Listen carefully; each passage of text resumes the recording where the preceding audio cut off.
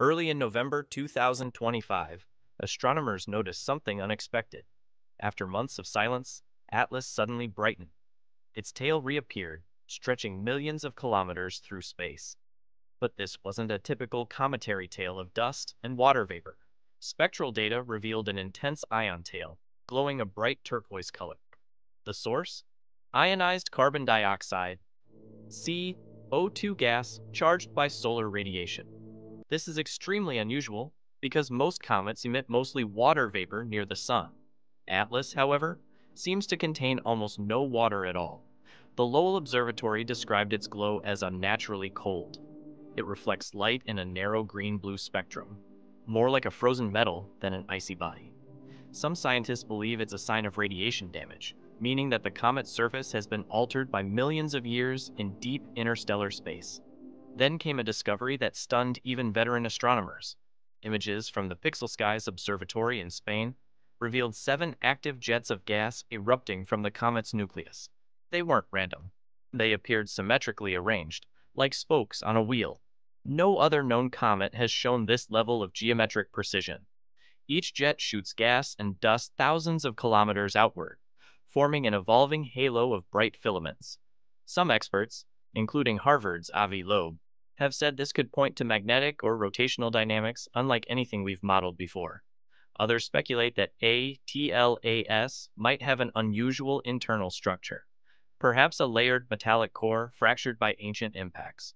Whatever the reason, this symmetry is rewriting our models of comet behavior.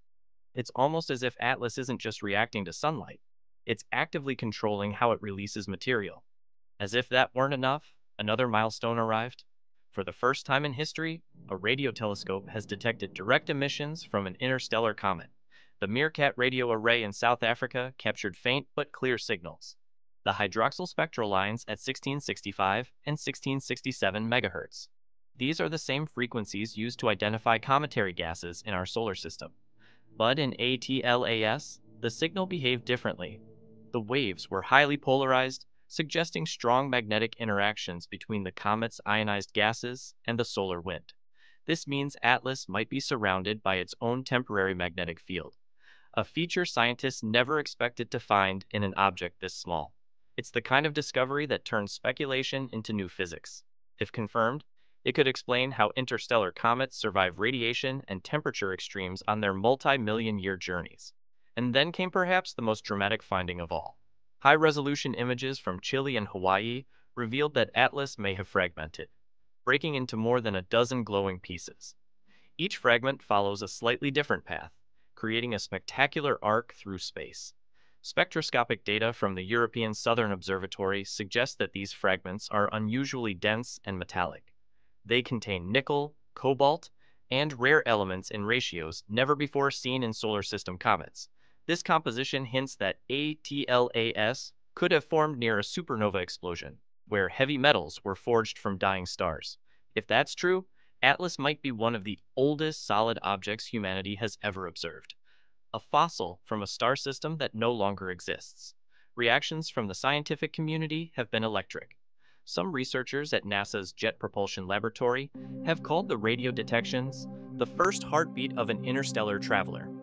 ESA astronomers describe Atlas as a laboratory of alien chemistry, giving us a rare look at how elements are distributed beyond our own sun. Even as ATLAS fades from visibility, data continues to stream in. Each observation, every spectral scan, every radar echo helps decode its origins and fate.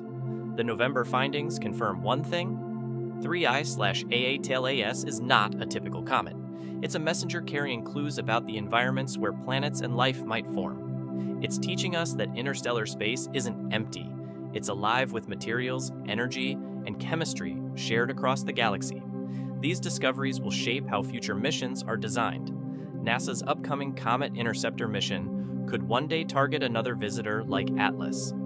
ESA scientists are already simulating what kind of instruments could detect similar objects before they pass by. For now, Atlas continues its journey outward, growing fainter, colder, but leaving behind the most detailed interstellar data humanity has ever recorded. It might take years to analyze everything this comet has revealed, But one thing is clear. Every time we look up, we find that the universe is stranger, older, and more connected than we ever imagined. Maybe Atlas is simply breaking apart. Or maybe, in a way, it's still alive, carrying fragments of cosmic history through the darkness, whispering the story of stars long gone. Whatever it is, 3I/ATLAS has changed astronomy forever, and somewhere, far beyond the sun, this interstellar traveler continues its silent flight, a visitor from another world, reminding us how much we still have to learn. 3I/ATLAS, the interstellar visitor changing everything we know. NASA, ESA, humanity, watching the universe learn from itself. Even after the November discoveries, 3I/ATLAS continues to surprise us. The comet may already be fading from direct view, but in laboratories across Earth, its story is only beginning.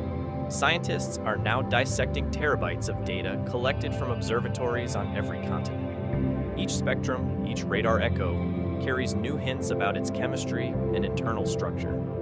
Teams at NASA's Goddard Space Flight Center and the European Southern Observatory are using supercomputers to simulate how Atlas formed, how a world like this could survive the chaos between the stars.